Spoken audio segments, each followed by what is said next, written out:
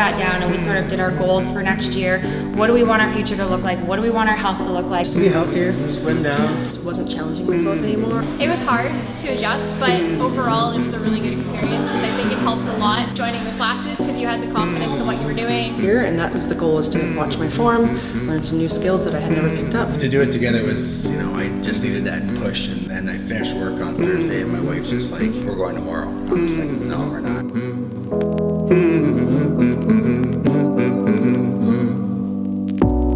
I will run, I will rise, I will grow. I will climb to the place I belong. I will fight like the world's never known. Like the world's never known.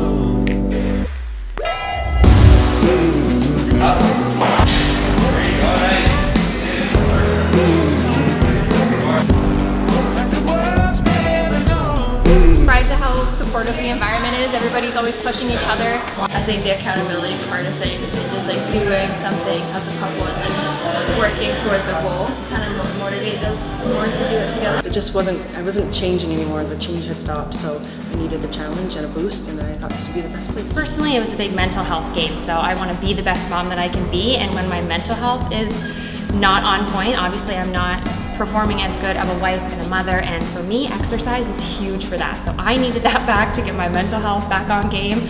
I'm not here for like physical fitness, more just endurance, and I want to live a long, happy life for my kids.